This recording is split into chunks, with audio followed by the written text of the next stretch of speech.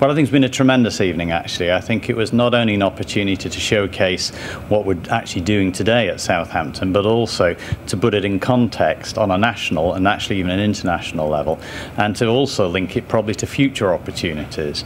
And I think, in fact, that the series of lectures as we go forward over the year really are going to give us the opportunity to pick out some of the most distinctive things we're doing and also put it together with some of the most important issues we're trying to resolve here in the UK. Well, it's immensely exciting, I think, actually to be involved with a university that's actually really changing the frontiers of medicine and health. And after all, if you look at it from a global perspective, health is the biggest economic issue today, and in developed countries such as the UK, it's probably the most important point for all of us.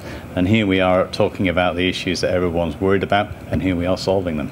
I think Southampton is the most multidisciplinary university I've ever visited or worked in. So I think we're in a university where we can ideally explore what happens at the interface between subjects. And I think when all's said and done, actually the biggest advances are achieved at that multidisciplinary interface.